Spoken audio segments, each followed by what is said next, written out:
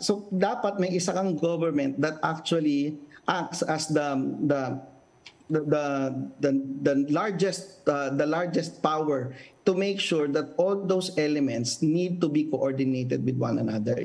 Only for that, no, for the supply chain, the value chain, the interconnectedness of those components, I would go for it, no? Kasi for example, ito ang kalaban ng skimflation is actually aggregation.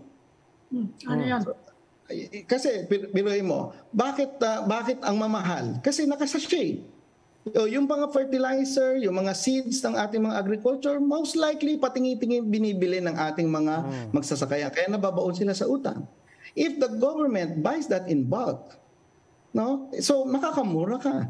So therefore, if the government buys that in bulk, no, fertilizer, seeds, including mga HMO health cards ng mga farmers and fishermen, kaya naman walang mga HMO and therefore nauubos lagi yung mga pera ng ating mga magsasaka dahil sa pagkakasakit nila, etc. But if the government takes care of all these associated direct and indirect costs, then they can actually become more productive. Because ang kakulangan because ang capacity ng taumbayan is they can only buy retail, they don't have the capacity for wholesale.